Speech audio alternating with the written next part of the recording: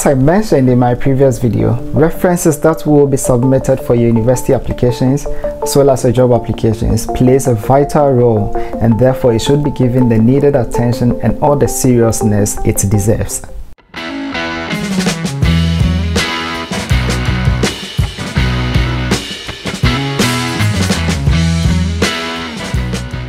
If you are a returning viewer, thank you for coming back, and I hope you are enjoying my content. If this is the first time we are meeting, my name is Emmanuel and I am on a mission to assist you to realize your full potential through academic scholarships, job opportunities, and as well as to impact lives through charity projects. I have received a ton of questions on references, and so I'll be using this video to answer most of the questions.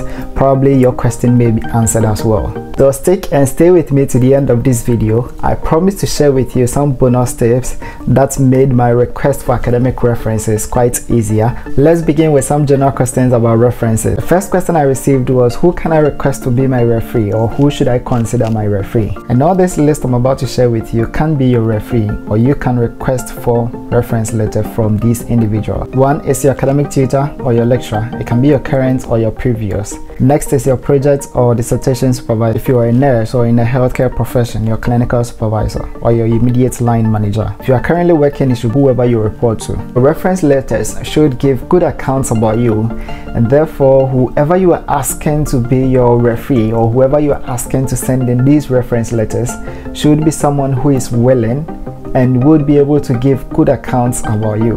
The next question is, how long should your referee have known you for? And in my honest opinion, I think your referee should have known you for minimum 6 months to a year, and maybe more than a year.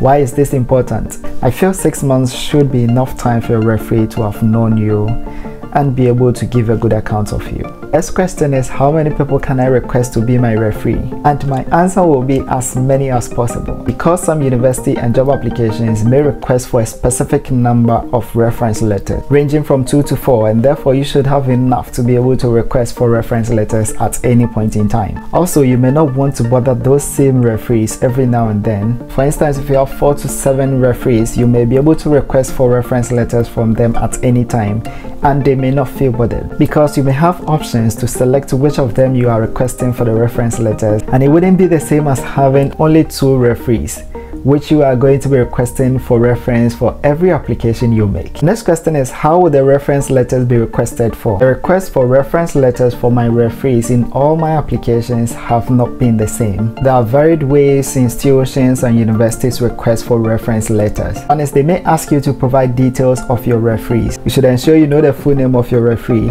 their phone number, their email address. Most universities or institutions would prefer an institutional email, apart from the university or the organization requesting for these details. There may be an option for you to submit a copy of your reference letter if you already have it from your referee. You should be mindful, since you can't make any changes to the letter you have already. Sometimes an invite link will be sent to your referees for them to head over to a specific portal to fill in some question that has been asked about you. Other times, some institutions may provide some specific reference form, and this form will be sent to your referees for them to complete and return it to the institution.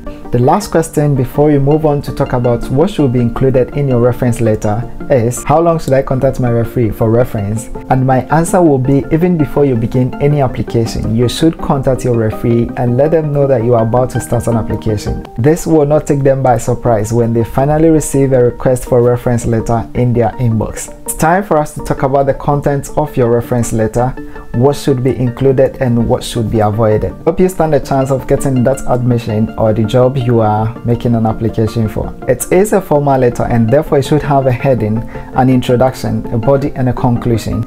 If possible, the heading should include your name, for example, letter of reference for Emmanuel entry.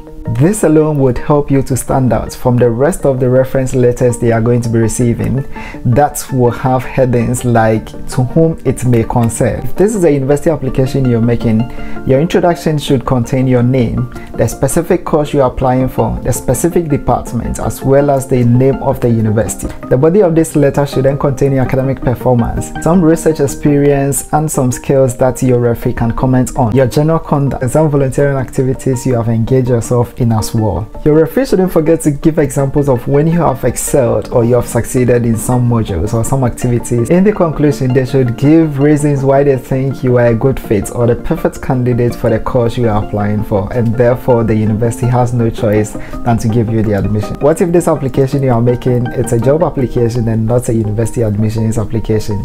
This is how you go about it. Same format as that of the university admissions application. Your referee should include your name in the heading. When it comes to the introduction, they should include your name, the specific job you are applying for, the organization or the institution you are making the application for as well. In the body of the letter, they can then talk about your job performance, some essential skills you've demonstrated during the time you were with them or you were working for them. If you are currently working with them, they can talk about some achievements you have gotten from the job so far. If they have details of the job that you are applying for which you can provide to them, they can also mention some transferable skills that they think it would be useful in your new job.